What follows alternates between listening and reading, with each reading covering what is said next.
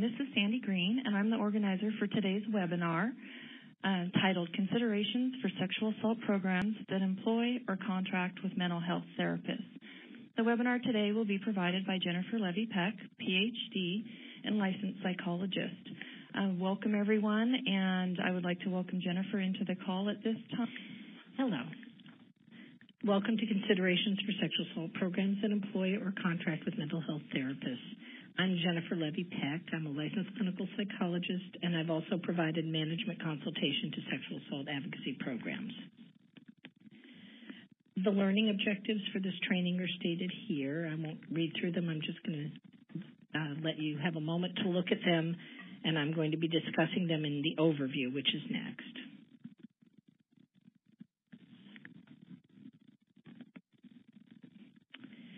Because sexual assault survivors and their families can often benefit from psychotherapy, sexual assault programs may make therapy more accessible by including mental health professionals on staff or as contracted workers. There are a lot of benefits to these arrangements, but there are important managerial considerations as well. The program manager and or the executive director of the agency should be aware that additional policies and procedures may be required to address employed or contracted mental health professionals. This training describes the roles of the people involved, licensure and qualifications for therapists, supervision issues, and mental health record keeping, as well as other administrative concerns. It suggests ways to involve therapists in the sexual assault program while maintaining appropriate boundaries.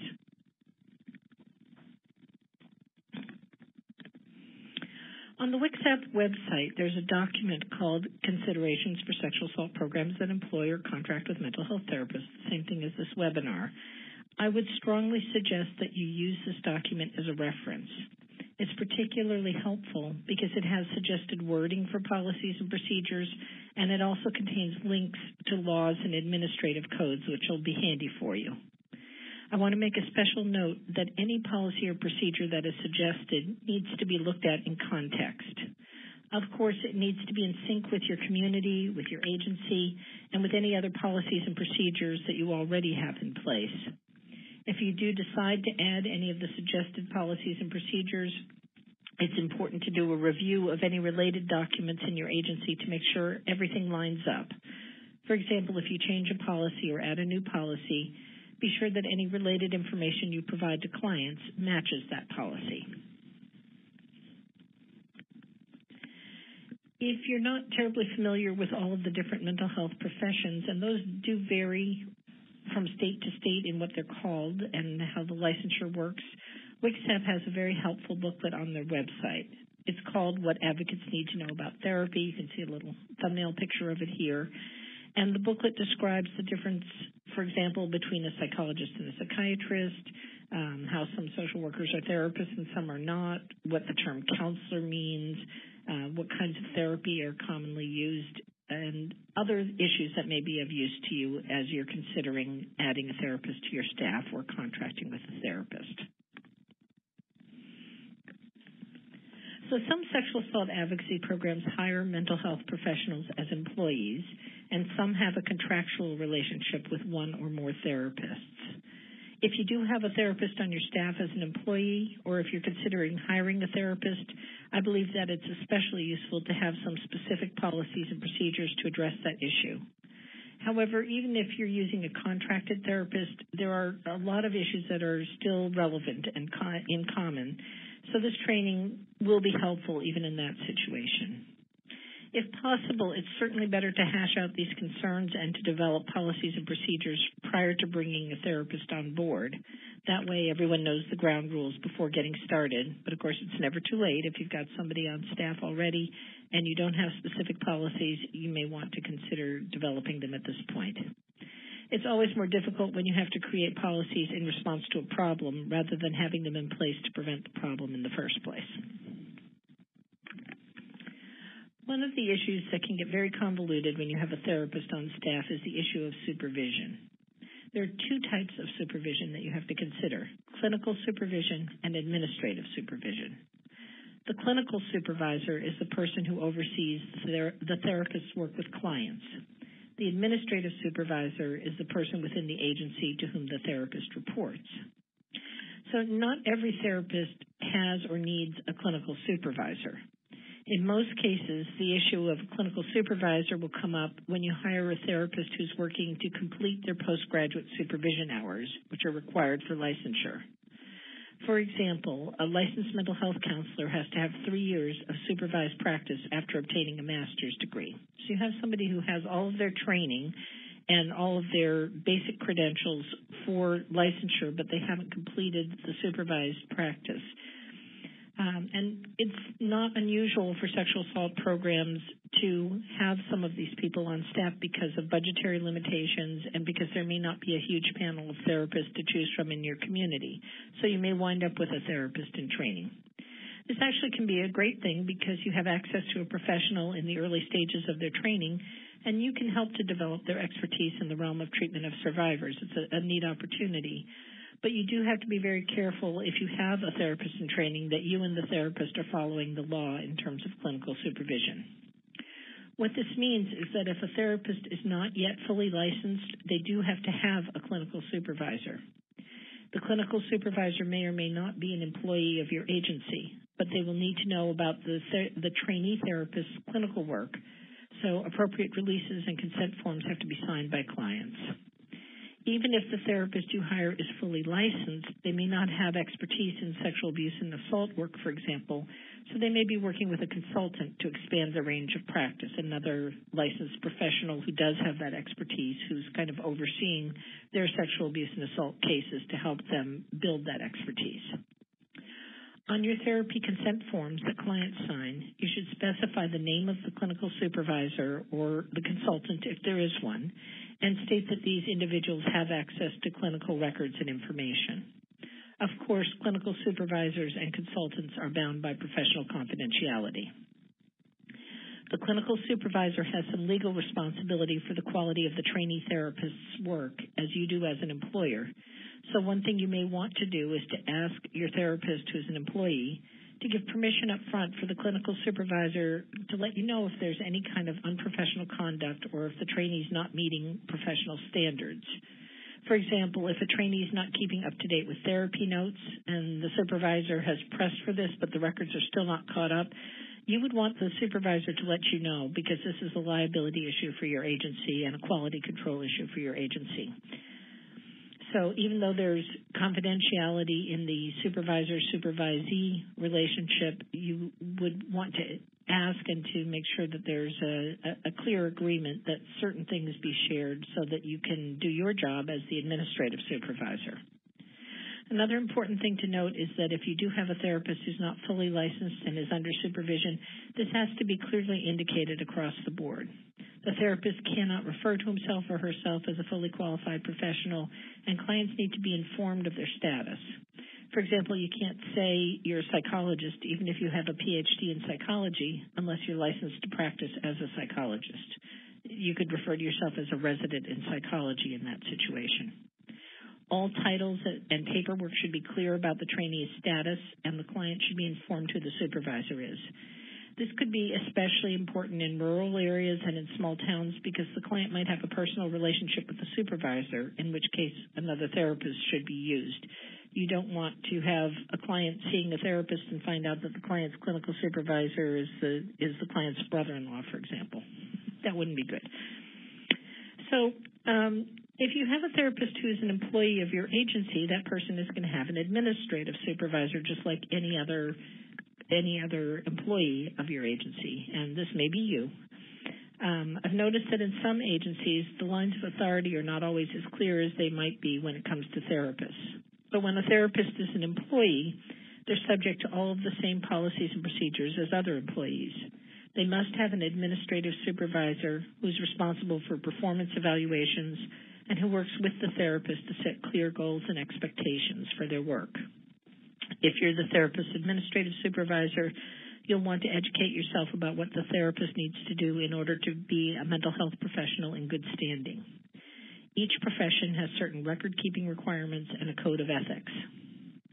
In addition, the state of Washington requires mental health professionals to keep up with continuing education as a prerequisite for renewing licensure, which has to be done every year. So let's assume that you're not a therapist yourself and that you're the administrative supervisor for a therapist who is an employee of the agency. This is a checklist of specific questions that you should be able to answer. You should be able to identify the actual profession of the therapist. For example, is this person a mental health counselor or a marriage and family counselor? You're going to want to look online and become familiar with the licensing requirements for that particular profession. You want to know if the therapist is fully licensed, and if not, if they're not fully licensed, you want to know that they have a formal arrangement with a clinical supervisor, as we've talked about above, and that the paperwork from the state is in place to confirm their trainee status. If the therapist is being paid through funding from the Office of Crime Victims Advocacy, or OCVA, either as an employee or as a consultant, OCVA has very specific requirements for therapist qualifications, and you'll want to see that there's documentation that ensures that the therapist meets those requirements. You're going to want to know what the continuing education requirements are for that particular profession, and also know that those may change from time to time. For example, fairly recently, the state of Washington determined that mental health professionals need to have a specialized training in suicide prevention, and there's a certain number of hours that may be different from profession to profession. So that's something that they have to keep up with. You should keep all the documentation regarding the therapist status in the employee's personnel file. You don't want to run into a situation, for example, where a therapist needs 60 hours of continuing education every 3 years, and their license is up for renewal in a month, and they're still 40 hours short. You want to make sure that you know what's going on and that they're on track to complete their continuing education in a timely manner. So here are some suggested policies and procedures, and please remember what I said earlier. You can't just copy and paste these into your policy manual. You have to customize them to meet the needs of your agency and to fit with your other policies and procedures. Also, legal requirements may change over time, so staying up to date with that is important. But as a very basic measure, it's important to have a policy that says that any staff member providing mental health services must be licensed according to the law or working towards licensure under supervision in compliance with the law. Then you're going to want to consider some of the questions that are on the slide under procedure considerations. For example, who's going to pay for licensing? And this can be pretty expensive. For example, I pay about $300 a year for my licensure as a psychologist. What about continuing education credits? WCSAP usually offers some free or low-cost therapy training during the course of the year, but other types of continuing education can be quite expensive. There's some very affordable online options, but it's important to ensure that they meet the requirements of the state licensing department. So there's very specific guidelines for what meets their requirements and what doesn't. You want to have a clear agreement about who pays for what, and this may be especially important in the case of a part-time employee.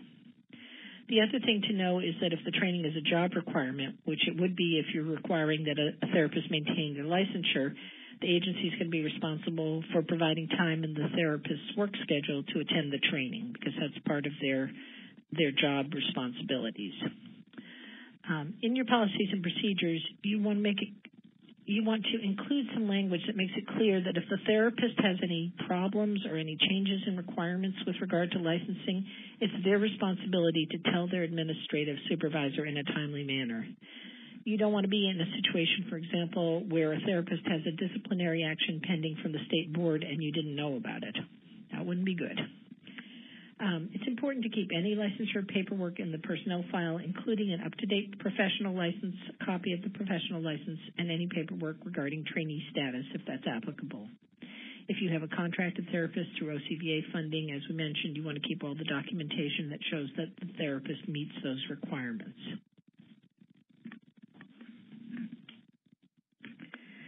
Here are some suggestions with regard to supervision policies.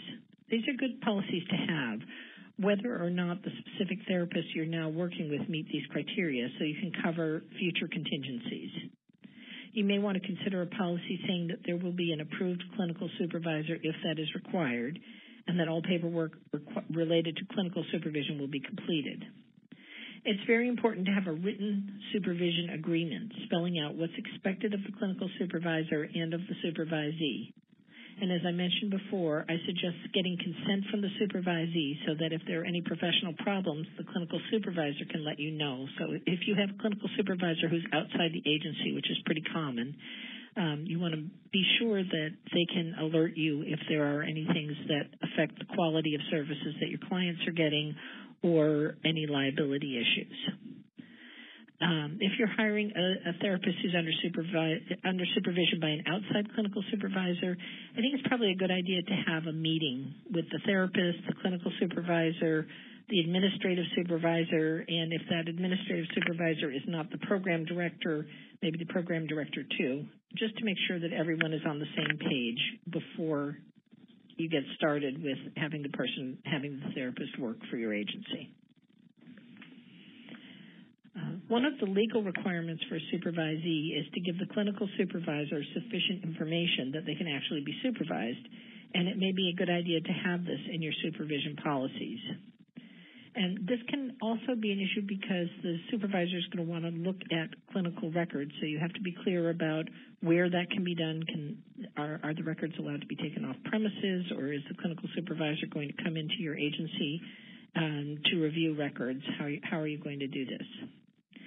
There may also be situations where you have a licensed mental health professional on staff, so this is someone who doesn't require clinical supervision, but because of a disciplinary action or because they're extending their scope of practice, they're required to have consultation or oversight by a colleague. If that's so, you should know about it, and there should be a written agreement for that as well. So to get down to the nitty-gritty, it's important to have clear guidelines for both clinical and administrative supervision. If you are the therapist's administrative supervisor, you have to have enough information to know if the therapist is doing a good job. Because first of all, you want your clients to have quality services, and second of all, you want to protect your agency from liability. You also have to be transparent with clients if your therapist is under any kind of clinical supervision. So moving on to the issue of mental health records. If you have a therapist on staff or a consultant who works on the premises and maintains mental health records on the premises, you should have separate record-keeping policies for mental health records as opposed to advocacy records. Those policies should spell out where the records are to be kept, who has access to the records, and how you're going to keep them safe from unauthorized access and issues such as fire or natural disasters. One thing to keep in mind is that clients have the right to access their own records, and you need policies about how they do that.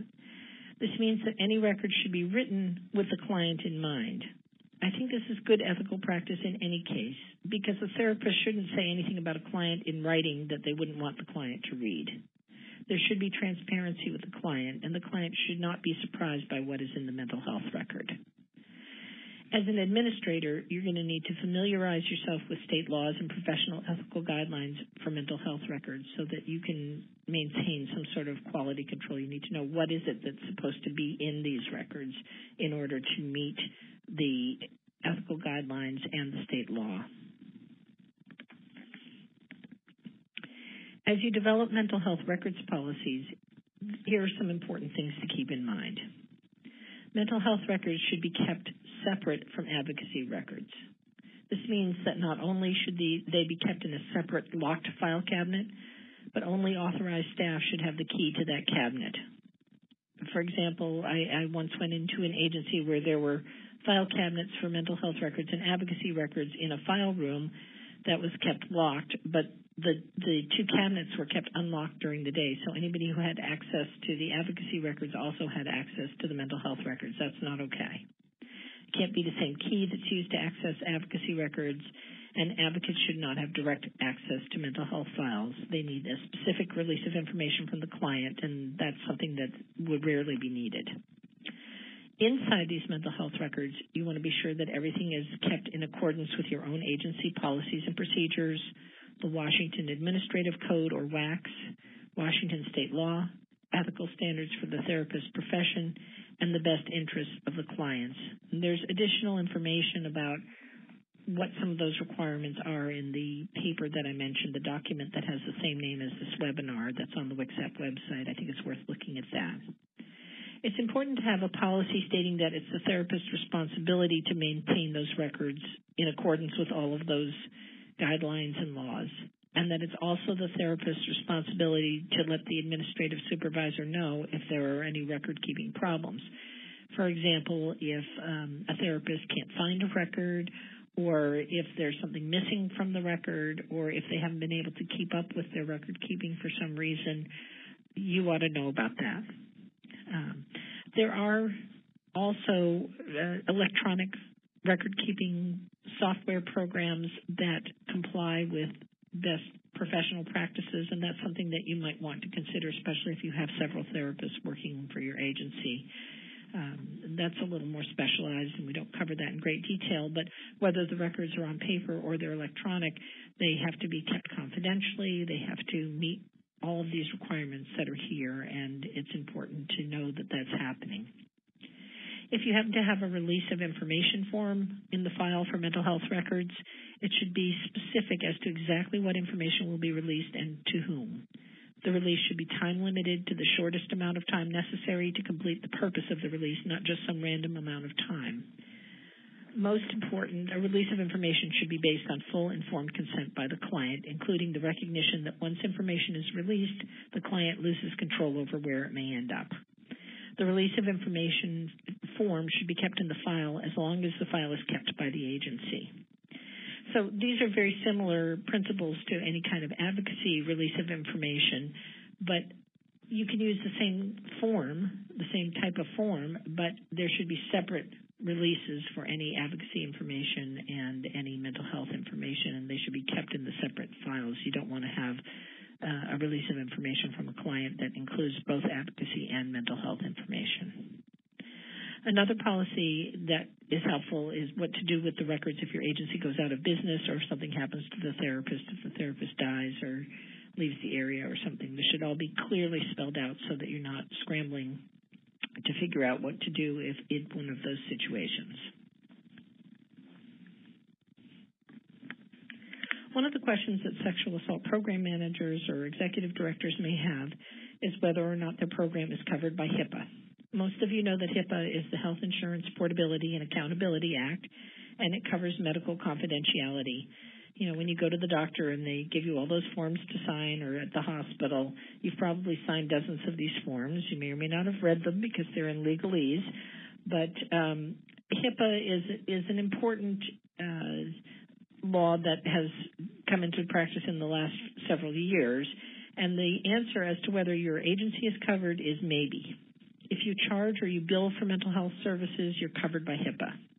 If you transmit any electronic information about therapy, even just faxing something, you're covered by HIPAA. There's quite a bit of information online about whether or not a particular agency is considered a covered entity, which is the terminology they use. So if you have any questions, I would suggest looking that up. However, even if you don't charge for therapy and you don't ever transmit mental health information electronically and you don't think that you're a covered entity according to HIPAA, I would suggest that you familiarize yourself with HIPAA guidelines. They've pretty much become best practice for confidentiality issues in the medical and mental health field, so it's worth getting to know them. Something that's worthwhile to be aware of is that there's a separate legal status for what are called psychotherapy notes. These are for the therapist's use only unless the client makes a specific request that they be released. What is and is not a psychotherapy note is important, and it's a little bit technical, detailed, so I would suggest that you read the paper that we've been talking about that's related to this training for more information. It'll explain that in more detail. The other important thing to know is that therapy records are very different from advocacy records. In the advocacy field, we've worked to make our records as minimal as possible in order to protect clients' privacy. We call it keeping them lean and mean. However, therapy records must contain detailed information, such as diagnoses and treatment plans, in order to conform to professional standards, so they have a lot of very personal information in them. If a therapist does not keep clear and detailed records, they're violating professional ethics.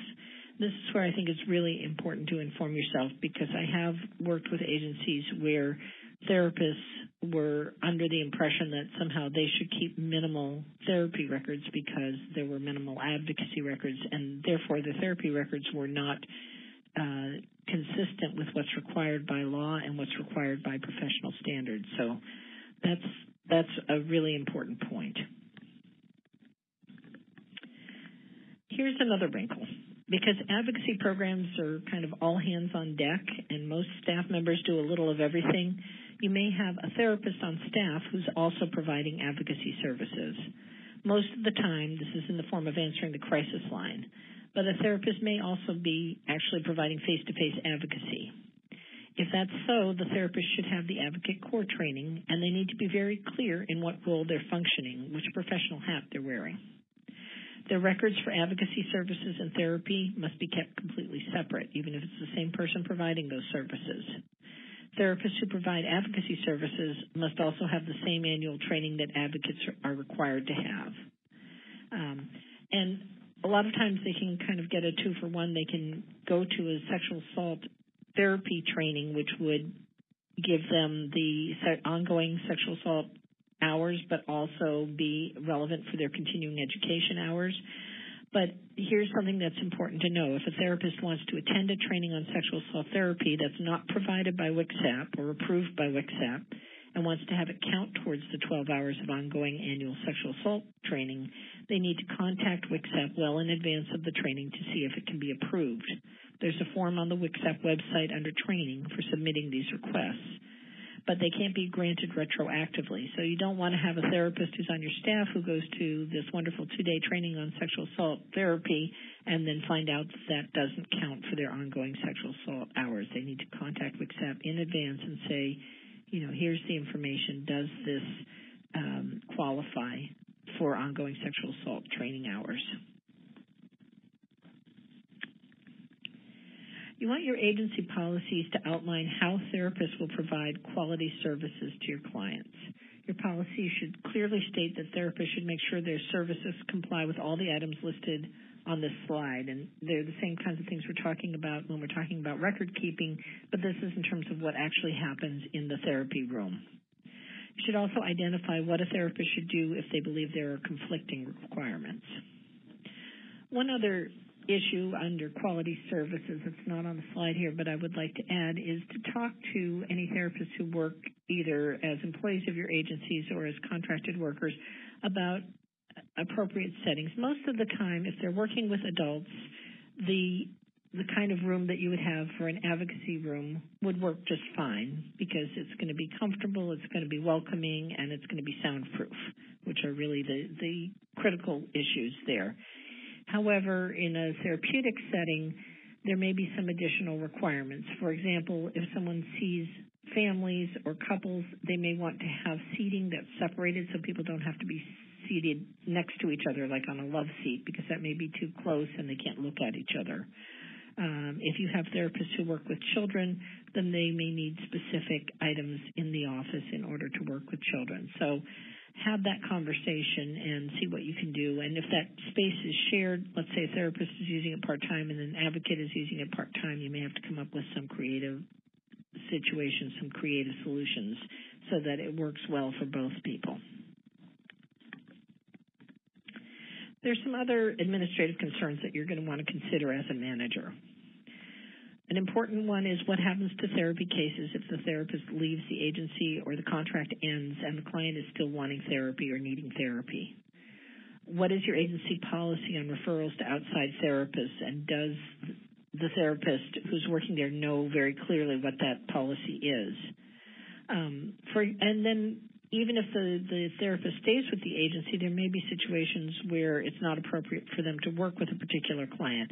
For example, what if your staff therapist is working with a client and finds out that the client has a very complicated diagnosis and needs to see a specialist, such as dissociative identity disorder? Some therapists may not feel comfortable working with someone with that because that can be very tricky management. So you want to talk through how do you make a referral, who do you make a referral to, what's the agency's policy on referrals, and then what's going to happen, how are we going to handle this as an agency? Ideally, if somebody's leaving, there's a lead time and you can work with them and they can work with their clients to find the best fit for ongoing therapy, but somebody could have a sudden illness or sudden hospitalization, and as the administrator, you want to be prepared to step in and make sure that the client has seamless therapy if that's needed. You also want to make sure that you've considered liability insurance issues. Often therapists will obtain their own professional liability insurance, but that's separate from your agency's insurance.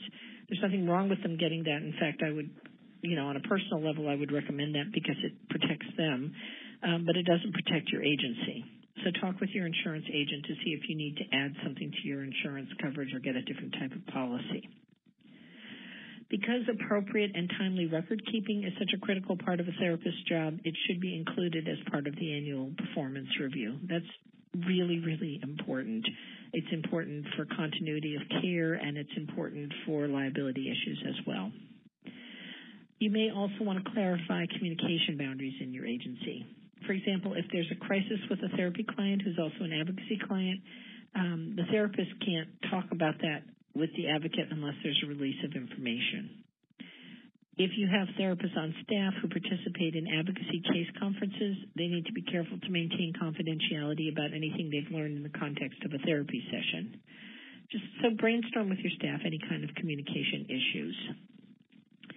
It's also important to make sure that therapists are apprised of all relevant policies and procedures during orientation, including general personnel policies and any other agency policies, along with the policies that are specific to therapists. And this should be documented with a signature in the personnel file. This is sometimes overlooked when the therapist is a part-time employee, but it's important. And if you have a contracted therapist who's working on your premises, or if there are any agency policies and procedures that are relevant to them, they should go through the orientation as well. Some therapists may have a private practice in addition to working for you. You should have clear policies to address this. Accredited community sexual assault programs in Washington State are required to have a policy about private practices on the premises of the agency, whether or not there is a private practice on the premises of the agency. It's a good idea in any case to have that policy. You want to make sure that clients are very clear about whether a therapist who's working on your premises is working for you, for the agency, or not. And you want to make sure that there are no financial conflicts of interest or any other kinds of conflicts of interest in that situation. It can be a little bit tricky. If you have a therapist who's working for your agency under contract using OCVA funding, as I mentioned, OCVA gives you very clear qualifications as to who's eligible. And you want to make sure that contracted therapists know what's going on in the agency and to have a crystal clear agreement about what to do with client records. So if they're seeing somebody on the premises, can they take records off the premises?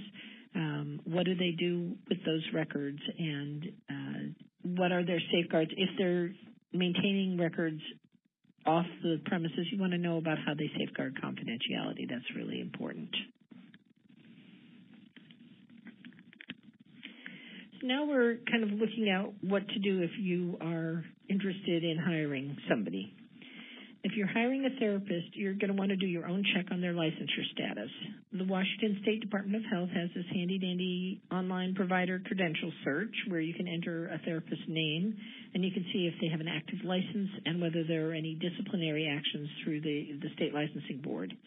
And you can also see when their continuing education requirements are due. So even though therapists are required to, mental health professionals are required to renew their license every year, the continuing education units are due on a certain schedule. For example, for psychologists, it's every 3 years. And if you look on the website for someone who's a psychologist, you'll see the date by which their continuing education units are due. So here are some questions that I hope will be useful to you if you want to bring a therapist on board. You want to ask, are you licensed? Of course, and in what profession? So you want to know specifically, is it a licensed mental health counselor, or is it a marriage and family counselor, is it a licensed clinical social worker? What is the person's license? And if not, are you under supervision, and who is your supervisor? What are your record-keeping practices? So ask the person in an open-ended way. What are your record-keeping practices? How do you keep records? And what you're listening for there is to hear that they're taking into consideration all of the things we've mentioned, the laws and the ethical guidelines, and also what they actually need to provide good therapy. Asking what information do you typically include in your therapy files? What are your profession's continuing education requirements, and how do you keep up with them? So they should be able to say that off the top of their head. They shouldn't be hemming and hawing about how many hours. They should kind of know where they are with that and have a plan for keeping up with the continuing education, because they will lose their license if they don't do that. What are your areas of expertise, and how did you gain that expertise? So you want to ask them, you want to find out what kind of training they've had. Have they shown initiative in seeking out training? Do they keep up with journals? Do they go to trainings? Do they do online training? What specific training on sexual abuse and assault issues have you had? You're going to want to ask, what is your theoretical orientation? And don't be intimidated by that question, because they should be able to explain that to you in clear layman's language, because they should be able to explain that to clients in clear layman's language. How do they approach problems? How do they help people with recovery? How do you decide what type of treatment you provide to a particular client or family? And you want to hear that they do look at the research, that they are interested at least in evidence-based practices. They may stray from those because they may not fit a particular client, but they should at least be aware of that whole concept and be keeping up with the field. You want to know what age groups they work with and which ones they prefer, and think about whether that's a good fit for the kind of clients you're going to refer to them as therapists in your agency. For example, if you have a lot of adolescents, teenagers who are referred for therapy by your advocates, you don't want somebody who says they really don't like working with teenagers, or they prefer working with little children if you don't have very many little children that you're recommending to therapy. How do you integrate an anti-oppression perspective in your therapeutic work? This is a question they probably haven't been asked in a job interview before, but it's so important in our field, and I'm sure you talk to advocates about anti-oppression work. You want to know that even as a therapist, that this person has a commitment to social justice, that they have an understanding of the intersection of oppressions, and that they understand that therapy can't just focus on an individual. It also has to look at that individual in the context of what they have to deal with in their life. And yet there's more. This is a question that you want to ask, but if they're open to being educated, that's okay too. So what is your understanding of sexual assault advocacy? It's great if you have a therapist who's worked with your agency before and who understands and values the role of the advocate. But if they're not too knowledgeable about it, then you're really searching here for openness to learn about it. You want to ask, how can therapists and advocates work together, and have a sense about whether there's a strong feeling of respect for the work that advocates do. Are there any types of cases or populations that you prefer not to work with? You don't want to have a situation where the therapist's preference is not a good fit for your agency. I think this would be helpful to know, asking them to describe the recovery process from sexual abuse or assault and how they help clients with that process. And again, you can ask them to tell you the way that they would talk to a client about that, and that's going to give you a sense of their warmth, of their compassion, and their knowledge of the issues and of what happens in the recovery process. What do you know about resources in our community, and what would you do if a client needed a resource with which you were not familiar? What you're looking for here is an openness to working with the advocates and making sure that if a client needs resources, that they're comfortable either referring them to advocacy services or re-referring them, saying, if the person is already working with an advocate, reinforcing that relationship with the advocate. So I think all of these can be extremely helpful as you're considering hiring a therapist. So now you have a therapist under contract or on your staff. How do you ensure that they're going to work well with the rest of your staff and that your agency can get the greatest benefit from their expertise? And how can you contribute to their professional development so they can do the best possible job with survivors? Well, training is always a wonderful way to bring professionals together. Try to find some training topics that would appeal to both therapists and advocates and have them attend together. For example, if there's a training on adolescence and self-harm, both advocates and therapists would probably find that interesting. It might involve sending advocates and the therapist to a WCSAP training or bringing in a trainer. You can also have cross-training where the therapist offers information and so do the advocates. It's really important that there's an atmosphere of respect for the professional role of all staff members. Advocacy is a separate field with a proud tradition that offers something unique to survivors. Many therapists don't really understand the advocacy field, and they may downplay the value of advocacy unless they've seen it in action. Make sure that you don't create a dynamic in your agency where the therapist is the expert and the advocates are not. Advocates have their own very valuable expertise and have a lot to teach therapists who are not as familiar with working with survivors or therapists who don't know much about the advocacy field. Each profession complements the other.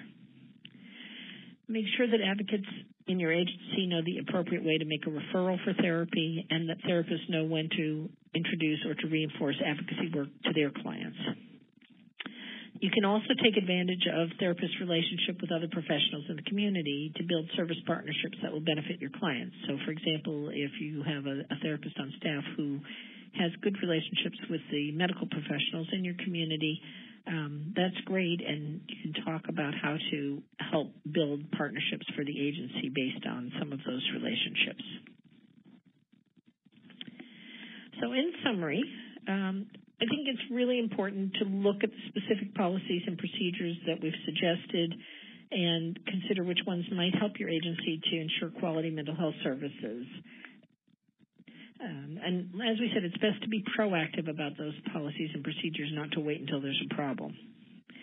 It's really important to have clear supervision practices, roles, and agreements, and to have a clear delineation between clinical supervision and administrative supervision if someone does need clinical supervision. As an agency, you're going to want to make sure that any mental health professionals that you're associated with comply with all the relevant laws and guidelines in the way they provide services and in the way they keep records.